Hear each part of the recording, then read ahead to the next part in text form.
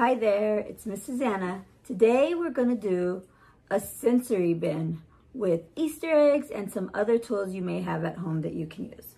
So first, you're going to need some Easter eggs.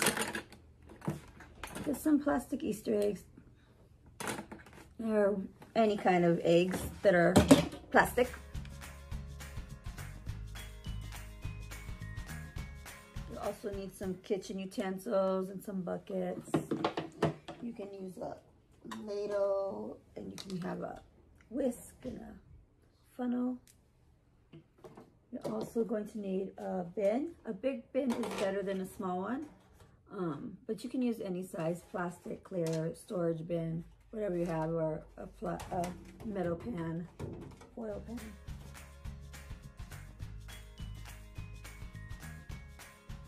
Today I'm going to use a little tub just so I can show you what to do. You're also going to need some water. So let's start first by pouring the water into the bucket. Maybe pour it about a halfway full, whatever bucket you use. This does get messy, so it's good to have plastic under you, or to do it outside, on a table, or even on the ground. Somewhere where if water splashes, it's okay.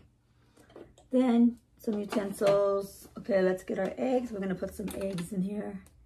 Just pop the eggs in like that. The bigger the tub is, the more eggs you can put in. I'm gonna put a few eggs in here. I'll put a big egg in there. The small plastic ones are fun because they have little holes in it. And I'll show you what they do. That makes them fun. Alright, that should be good. And then you just get your utensils. You can have them on the side at first, or you can put them inside for the kids to grab. And basically, with this sensory bin, they're building their hand-eye coordination. They're strengthening their fine motor skills. They're practicing colors. You can ask them, what color eggs do you have in the bin? Or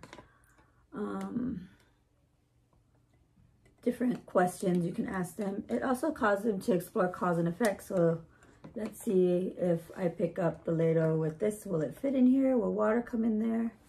They can say, oh, there's two. If they see the holes in there, they might say, oh, let me try to put some water in there.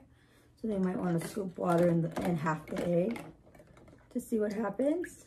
And so that causes them to explore different ways to play with the eggs. You can scoop them. You can use this to pour water in. Another option. Use the funnel.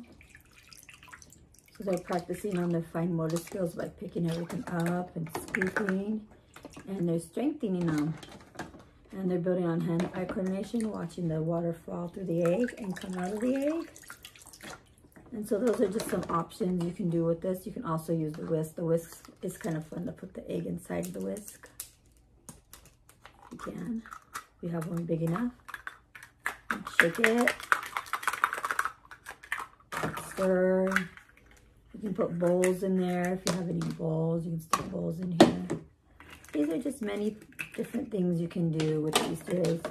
You can even just fill the Easter eggs up with water and close it and pretend you're making eggs. Try to crack it and pour it open. You can put some coloring in the egg, some liquid colors in there if you'd like. There's a lot of options with these eggs. This egg doesn't have a hole, so this one has two little holes. But if you just put it on the bottom and put the top and cover the hole, now they have a water shaker. So this is just a fun idea for outside play, or even inside. If you have a little towel you can put on a table.